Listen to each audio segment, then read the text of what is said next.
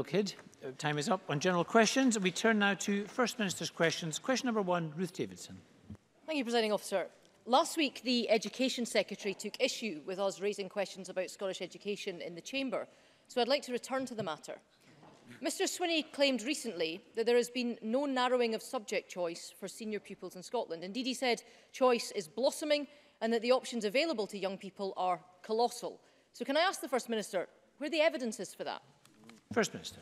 Well, perhaps I could quote her own education spokesperson, Liz Smith, who a couple of weeks ago at the relevant committee said there is more choice for young people. So there is some evidence, but I think the best evidence of how our education system is performing are the results that our young people are achieving, whether we look at level 5 qualifications, level 6 qualifications, the numbers of young people getting more than 5 hires, whether we look at the narrowing of the attainment gap, we find improvement in all of these measures.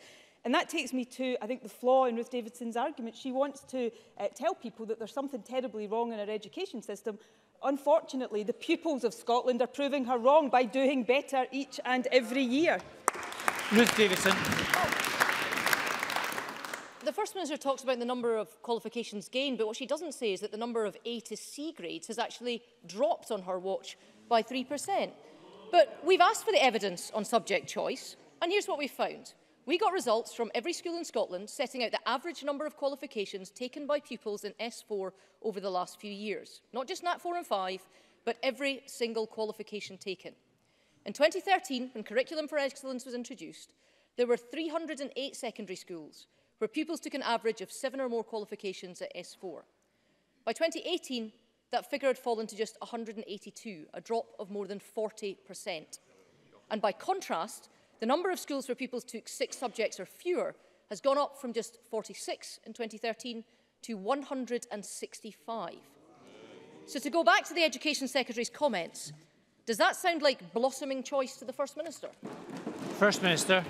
So as we have discussed many times in this chamber, it is not simply a matter of the qualifications that young people take in S4. What matters are the qualifications young people leave school with, the qualifications they take over the entirety of the senior phase of education. Let me quote the head of education at Aberdeenshire Council, Tory-led Aberdeenshire Council. Young people mature at different rates, and having qualifications available to them over a 3-year period gives much greater flexibility and allows them to learn at a stage when they are ready. It's the entirety of the senior phase that matters. And the facts are these.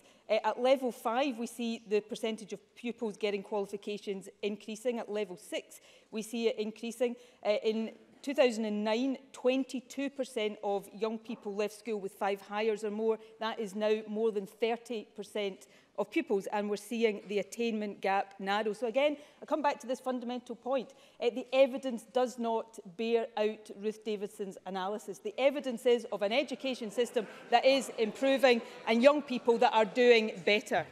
Ruth Davidson. To be fair, Presiding Officer, I wasn't expecting a completely impartial answer from the First Minister. So in anticipation, we decided instead to seek one out this morning.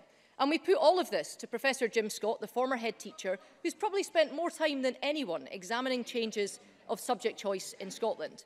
And he says that this data confirms that since the introduction of Curriculum for Excellence, just over 200 schools have declines or significant declines in the number of entries for SQA qualifications, whereas just over 50 demonstrate an increase. Does the First Minister accept that, or is that all part of some great Moanfest conspiracy too?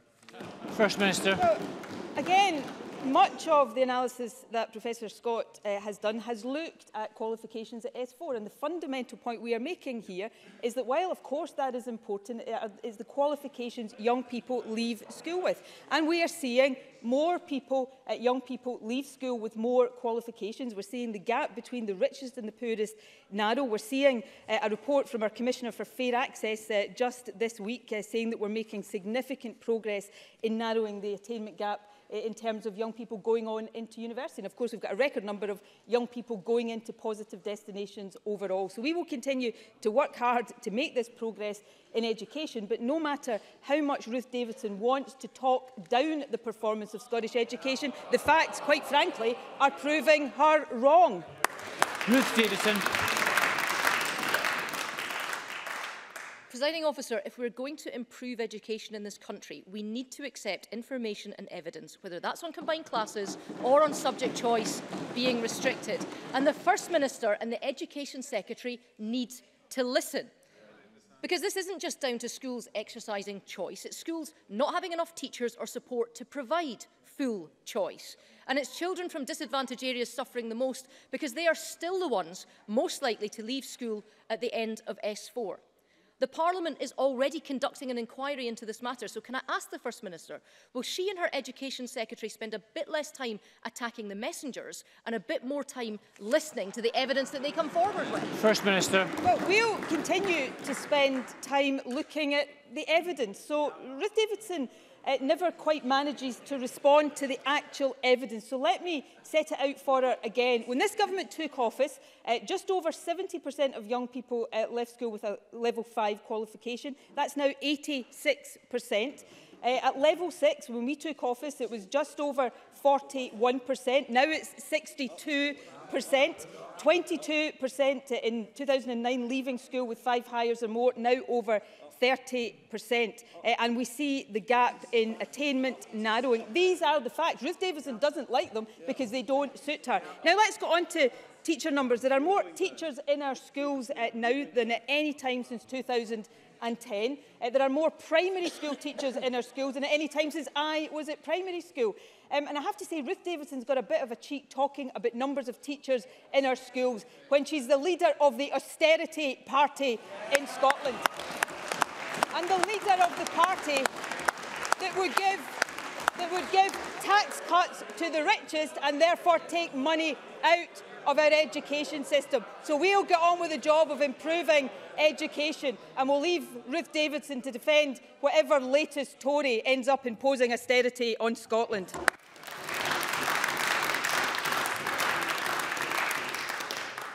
Question number 2, Richard Leonard. This week, our pensioners faced a direct attack on their living standards when the BBC announced it plans to scrap universal free TV licences to the over 75s. The Scottish Pensioners Forum said that this is a decision, and I quote, potentially plunging older people into a solitary existence with no means of contact with the outside world. They are right. So will the First Minister add her name to a letter that I am circulating to all party leaders in this Parliament today, calling on Theresa May in one of her final acts as Prime Minister to take back responsibility, to honour their 2017 manifesto pledge and reverse this decision, because our pensioners deserve so much better than this? First Minister.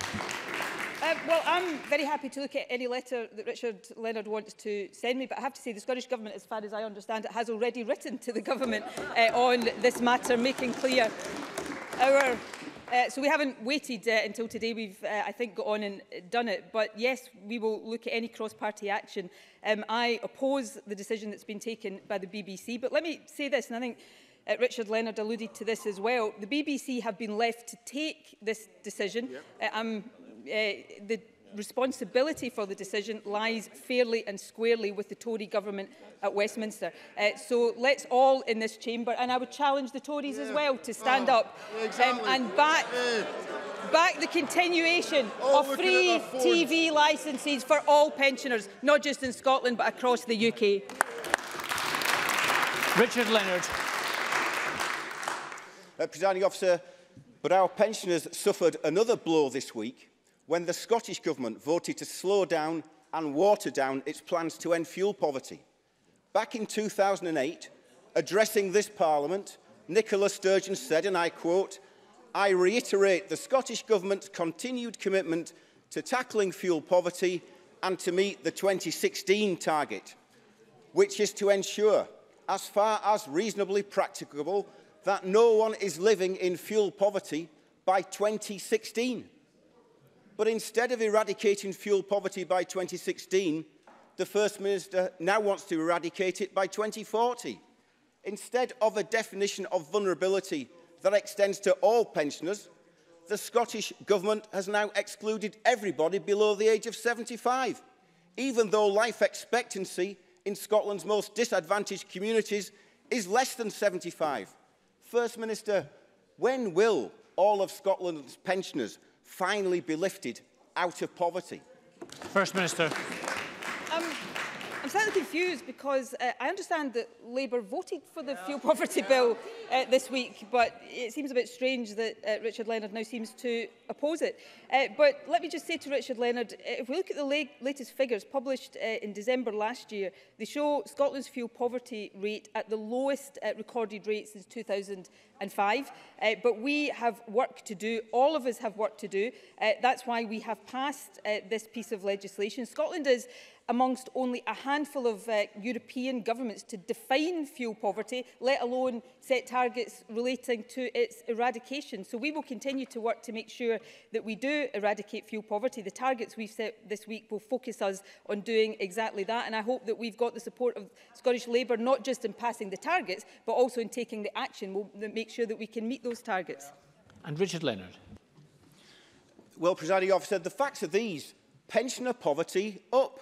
Free TV licences under attack, care and support needs unmet, life expectancy in Scotland falling, the promise to end fuel poverty broken.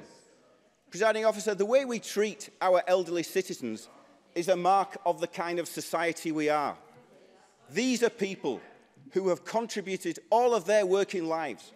Many of them are still contributing today as unpaid carers. Yet too many of them are forced to choose between heating and eating. First Minister, your target date to end fuel poverty was 2016, now it's 2040. Does the First Minister appreciate the anger that will be felt by pensioners when they realise not just what the Tories are doing this week, but what this government has done this week? First Minister. Well, we will continue being one of the only governments across Europe setting targets to eradicate fuel poverty. But let me say to Richard Leonard, the regulation of energy prices in this country is a reserved matter. Pensions are a reserved matter. Television licences are a reserved matter. So if Richard Leonard wants this government to have responsibility over all of these matters, he'll find that I'm the first to agree with him.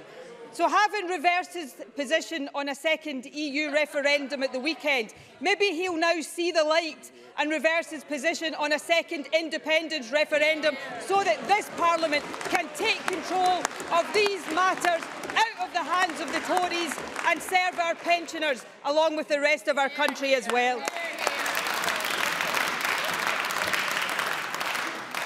We have a number of constituency supplementaries. Claire Adamson to be followed by Brian Whittle. Thank you, Presiding Officer. First Minister, you may be aware of reports that the First World War Memorial in the Duchess of Hamilton Park in my constituency has been vandalised. My great-uncle is remembered on this memorial. Do you share my disgust at this abhorrent act, especially in such close proximity to the 75th D-Day landing commemorations? And will you join in me in sending a message that hate crimes, hate behaviours have no place in a modern Scotland, and urge those responsible to reflect on the hurt they have caused to my constituents and urge them to come forward and take responsibility for their actions? First Minister. Can I thank Claire Adamson for raising this issue? I was extremely disappointed, indeed disgusted, to hear of the vandalism of the World War I memorial in Motherwell, and I join with Claire Adamson and with others in condemning such a wicked and despicable act. And that this did happen at a time when we have been commemorating the sacrifices made by our armed forces makes it all the more abhorrent. Obviously, the police are investigating this. I would call on the perpetrators to reflect on their behaviour and to come forward. But I would also agree with Claire Adamson that all of us must join in sending a very clear message that hate crime has no place in Scotland and it will simply not be tolerated. Thank you, Colin. Brian Whittle, to be followed by Ross Greer. Brian Whittle. Thank you, Presiding Officer. A charity in my area waiting for European Social Fund payments contacted me to say they're struggling with the costs and only found out there's an issue with the fund when they read about it in a national newspaper. Given the third sector's limited budget and need to control cash flow, does the First Minister think this is an acceptable way for the Scottish Government to communicate with the third sector? And while they're trying to resolve their administration issues with the fund, perhaps the Scottish Government would consider paying their proportion of the grant in advance? First Minister.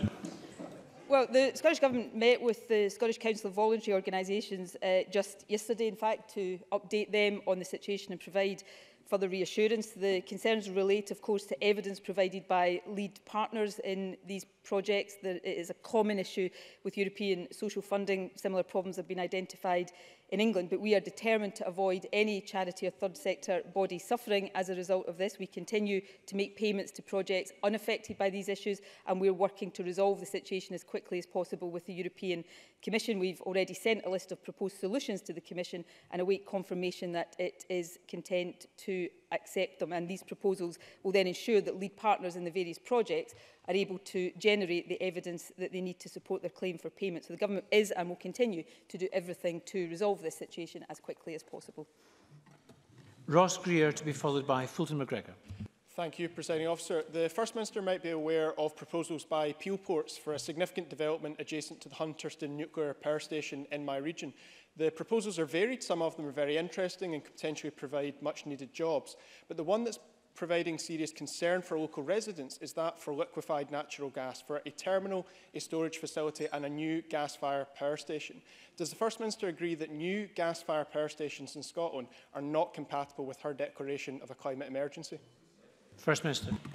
Well, I certainly appreciate and echo the sentiments of Ross Greer around the climate emergency, and we want to make sure that we are doing everything possible to meet that challenge. In terms of proposed developments, as Ross Greer is aware, they will have to go through a whole series of applications and considerations, and it would not be correct for me to preempt any of that. But certainly in terms of our energy policy, and I think this is evidenced across our energy policy, the commitment of this government to tackle climate change and reduce our emissions, I think is very well evidenced. Fulton McGregor, to be followed by Annie Wells. Thank you, Presiding Officer. I know that the First Minister is aware of the situation at St Ambrose and Buchanan High Schools in my constituency, and I wholeheartedly welcome the announcement yesterday from John Swinney that there will be an independent, impartial review. But given that over 400 people attended a public meeting that I arranged last week, and over 14,000 folk have now signed an online petition, what reassurances can the First Minister give that the review will involve hearing the views of parents and school staff? And will the review's public health lead have the power to order appropriate tests and investigations to get a full understanding of the safety of the site? First Minister. Well, I appreciate the opportunity to address this issue, which I know is causing considerable concern to parents, despite the efforts of the Council and the Health Board to assure people of the safety of the school. That's why we announced the independent review yesterday. The review will engage with parents, teachers, staff and perhaps most importantly of all, pupils in the schools. Exactly how the review is taken forward is rightly a matter for the review itself, given the importance of ensuring its independence. On the question of testing, the same is true. Let me make clear, if the review's experts conclude that there is a need to recommend further tests on the site itself or, with appropriate parental permission, the pupils, then that is exactly what will happen. But we must respect the review's independence and allow them to come to their own conclusions. I think that is a critical point about this work. The review must both be independent and impartial and be seen to be independent and impartial. Nothing less will be acceptable to staff, parents and pupils, and nothing less will be acceptable to the government either. Annie Wells. In my region of Glasgow and in the First Minister's own constituency, a school has been forced to take desperate action to eliminate a 4-year-long ordeal of bedbug infestations. Kids are getting rashes, pest control teams are visiting every few months, and staff have had to destroy their home furniture. First Minister, what century is this? First Minister.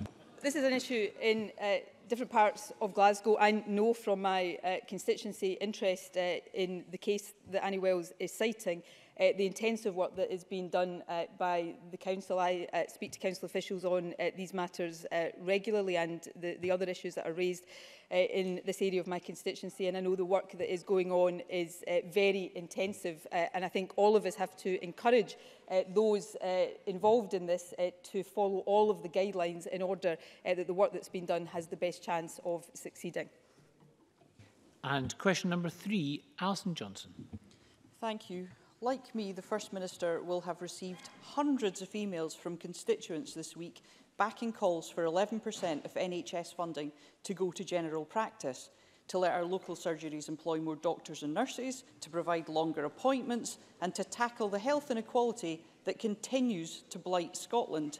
In April, Parliament voted for the Green motion demanding an urgent review of GP recruitment, resources and funding. So when will the Scottish Government respect the will of Parliament and launch such a review? First Minister. Well, we're taking a range of actions to boost recruitment into general practice. In terms of funding, the Government is committed to increasing the proportion of funding going to primary care services to 11%. Half of that will go to GPs in particular, but of course GPs do not work in isolation. Increasingly, it's the entire primary care team that is important in terms of delivering the services in communities that people need and shifting the balance of care from acute services to primary care. So we continue to work to achieve that aim, and we continue to work across the different ways, the different actions that we are taking to ensure that we are recruiting the right numbers of people, not just into general practice, but into different professions across our health service. Alison Johnson. The fact is the overwhelming majority of patient contacts are made with our GPs, yet they receive less than 8% of the NHS budget. 11% may be going to primary care. The call is that 11% goes to GP practices.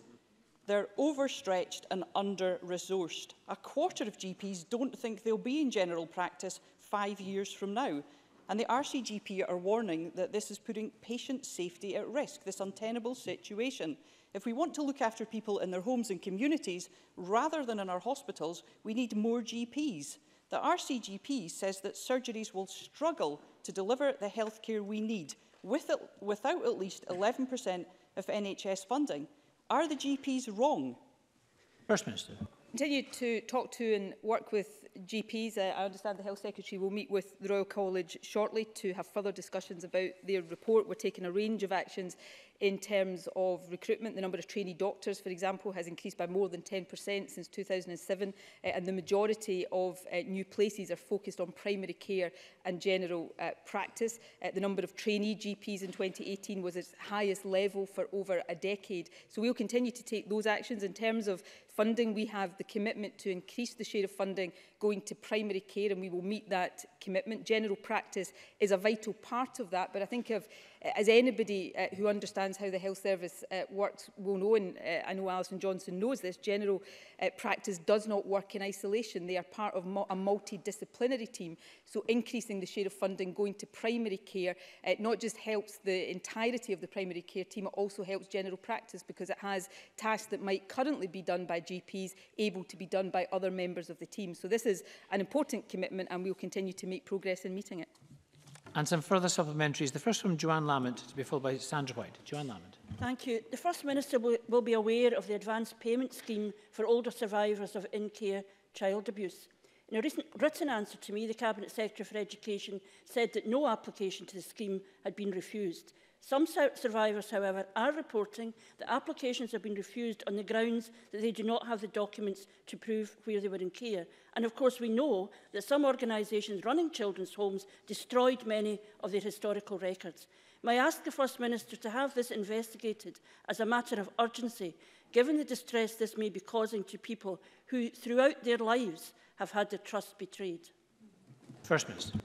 Well, as I hope Joanne Lamont will recognise this is a very important issue that has been taken very seriously by the government. We owe a debt to these people, and we are determined to do what we can to repay that debt. My understanding, although of course we will look into the information that Joanne Lamont has just provided to the Chamber, but my understanding is that so far no application has been refused for lack of documentation. Now, Joanne Lamont is giving me different information, and I will make sure the Deputy First Minister looks into that and will write to Joanne Lamont as soon as we're in the position to do so. Sandra White, to be followed by Ian Gray. Thank you, Presiding Officer. The First Minister were aware of the announcement that Serco are planning to resume their lock change eviction programme across Glasgow. Can the First Minister tell me what action the Scottish Government will take to prevent this inhumane treatment of asylum seekers by Serco? First Minister. Well, I deeply regret Serco's decision. I think it is inhumane that people can be evicted from their homes by the locks being changed.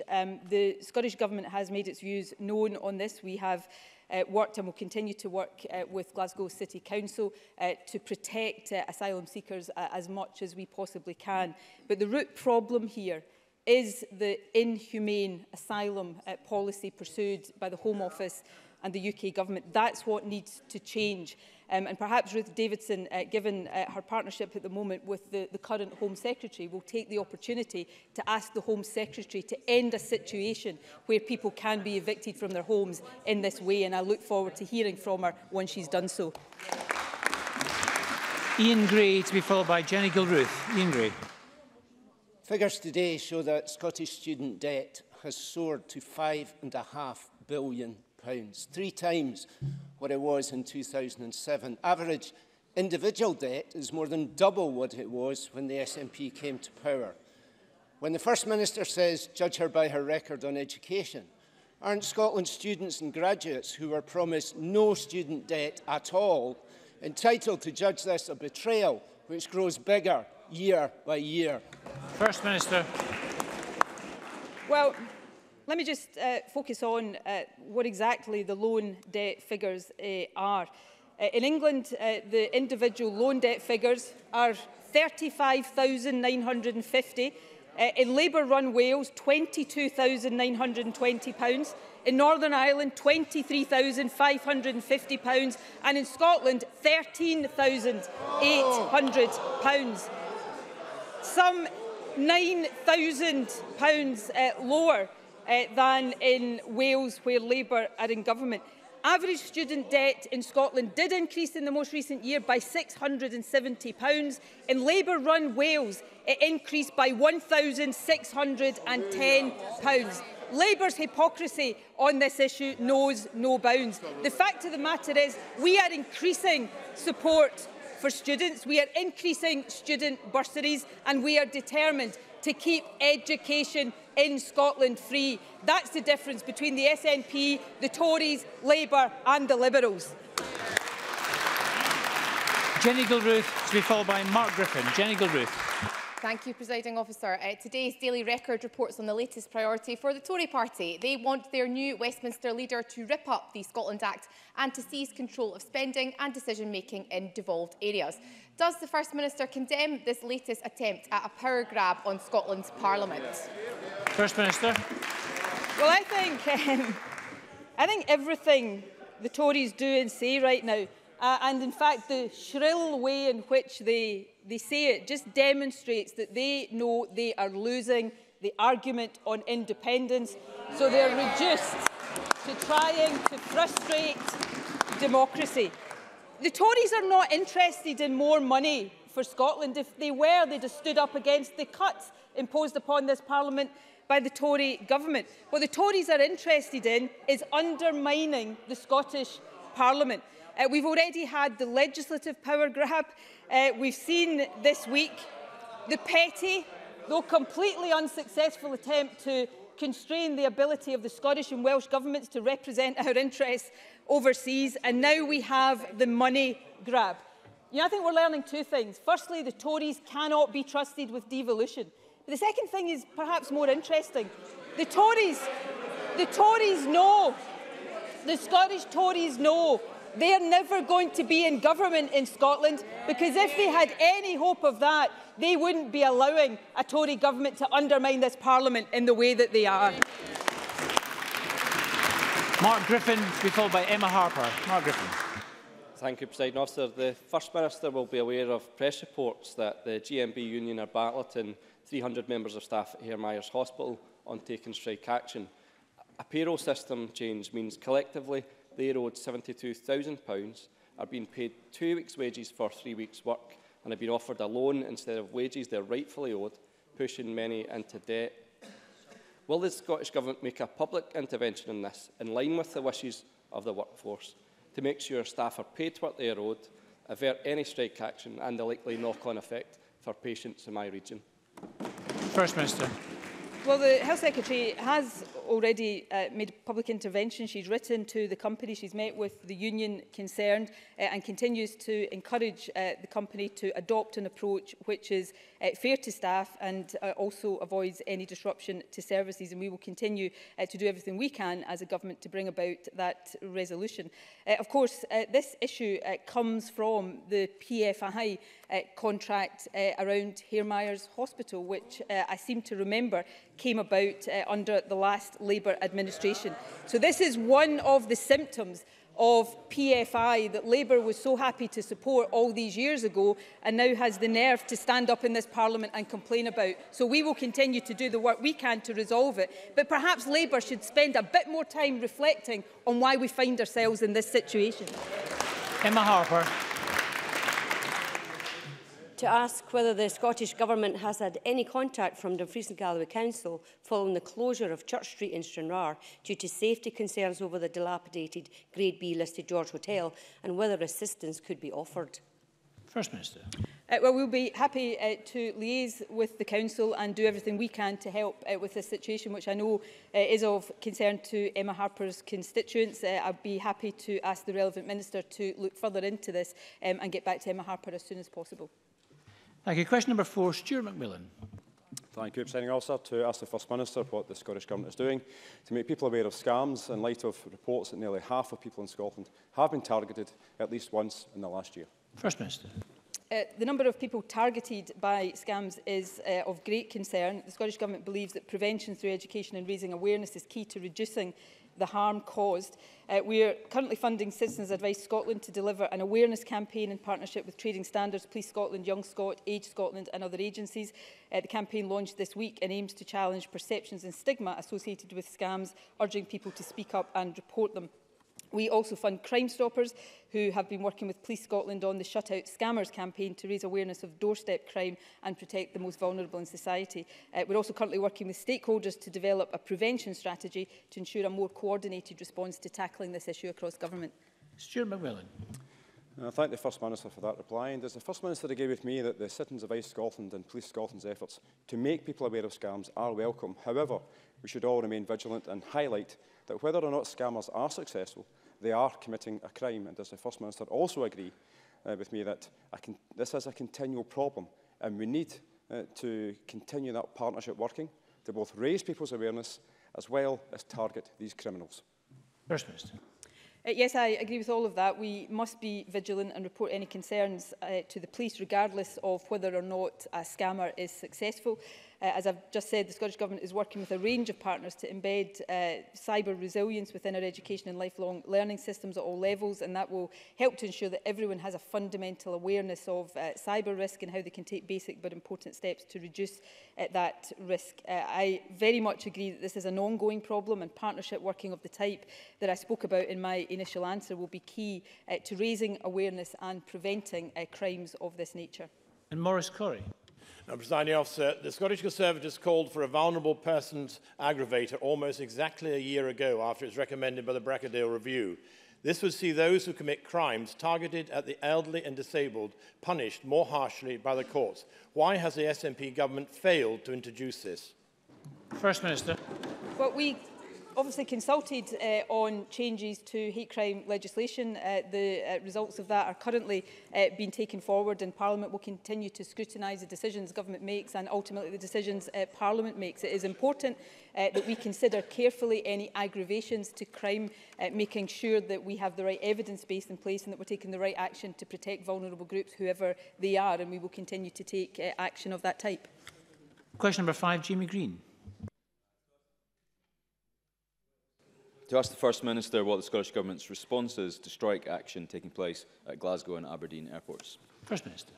Well, it's very disappointing that this industrial action is taking place. It is a matter for AGS Airports and the trade union, and I would encourage them to work together to reach a resolution to the dispute. I appreciate that the strikes will be concerning for passengers, particularly as we enter the summer holiday season. I know that measures have been put in place to minimise the impact on passengers, and no flights have been cancelled at either airport because of the industrial action. But I would urge AGS Airports and Unite to continue talks to resolve this matter and avoid any disruption to passengers. Jamie Green. Can I thank the First Minister for that response? The First Minister will no doubt be aware of the strategic importance of the airport to both the city but the wider West of Scotland region, to both business and tourism, and I'm sure the same can be said of Aberdeen. Given that there are potential further strikes planned, and this is the peak travel season upon us, it is important this dispute is resolved fairly but quickly. So can I ask for further information on how the Government, its ministers or indeed its agencies will provide assistance to either party to help settle this dispute quickly? First Minister.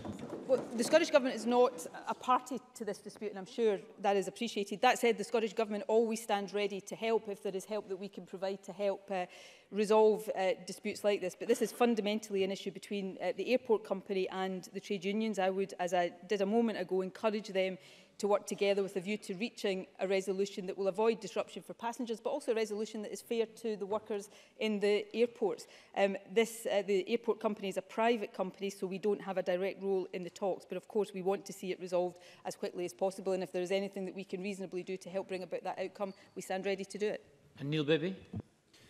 Hundreds of workers in my region have been forced to strike because their pay and pensions have been attacked in violation of an ACAS agreement, and strike-breaking labour is being used despite serious safety concerns. Unite have repeatedly offered to talk up and to strike action, yet the airport, which has made over £90 million of profits, will not work with the union to end this dispute. Given the airport's vast profits that are projected to grow by a further 6%, can the First Minister justify why hundreds of workers in my region should be treated in this way? First Minister. The Scottish Government is not a party to this dispute. AGS Airports is a private company, but I was very deliberate in what I said in my previous answer, that I want to see a resolution to this that avoids passenger disruption, but that is also fair to those who work in the airport, because as with any company, it cannot function without the work of the employees there. So I want to see fairness for workers. I would encourage the airport to get round the table with trade unions and come to a resolution, and I hope all members will do so. But it has to be based on a recognition that this is not a dispute that the Scottish Government is a party to. That doesn't stop us encouraging those who are parties to this dispute to get round the table and come up with a solution that is fundamentally a fair one. And question number 6, Jackie Bailey.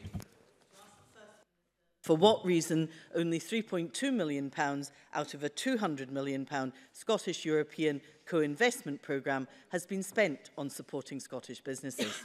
First Minister. The Scottish European Growth Co-Investment Programme has provided £12 million of investment so far. The £3.2 million referred to is the Scottish Enterprise contribution and refers to deals or includes deals currently being finalised. There have been some challenges to take up of the scheme, including ongoing uncertainty around Brexit. Scottish Enterprise is continuing to work with investors and companies to secure investment decisions and maximise the number of businesses who benefit from the scheme. The Government is committed to supporting small businesses. Of course, the co-investment programme is just one part of the Scottish Growth Scheme, which is funding a range of financial interventions aimed at helping SMEs realise their growth and export ambitions. And the Growth Scheme overall has supported 158 companies with £125 million of investment so far. Jackie Bailey.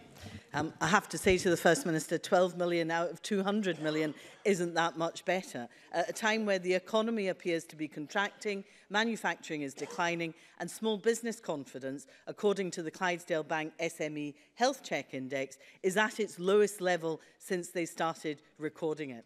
When the fund was announced in the programme for government in 2016, it was welcomed across this chamber. It was designed to help businesses grow in the face of Brexit.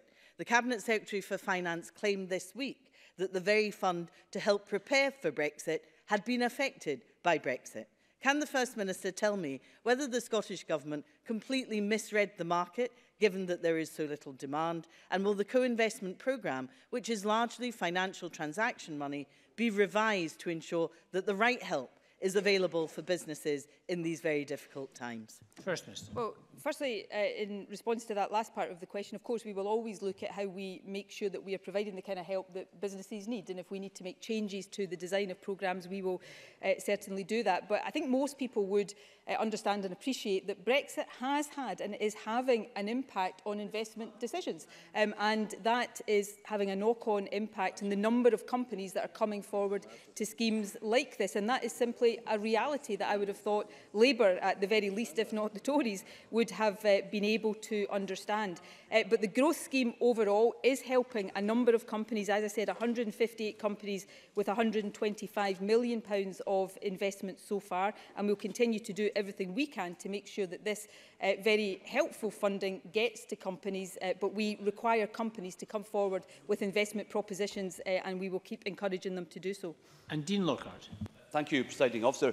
In the 2016 programme for government, the First Minister announced that the Scottish Growth Scheme would provide £500 million of loans and guarantees to business. But support under this scheme is now largely in the form of equity finance. So can the First Minister explain why Scottish firms now have to sell part of their business, often to foreign fund managers, in order to get support under the Scottish Growth Scheme? First Minister. There's a range of financial interventions that are available, and there will be discussions with companies about what suits their business needs most, whether that is loan funding or other forms of funding into businesses. But I would have hoped that a Conservative member would also have recognised that these schemes are impacted right now by companies' reluctance to invest because of the Brexit uncertainty. And for a Tory in particular to ask a question about this, seemingly oblivious to that, I think just underlines the fact that the Tories have no regard whatsoever to the damage their policies are doing to the economy of the UK right now. Thank you very much. And that concludes First Minister's questions. We're going to move on shortly to members' business in the name of Gillian Martin on World Environment Day 2019. But we'll just take, in fact, we'll have a short suspension to allow members, the Minister and members in the public gallery to change seats. A short suspension.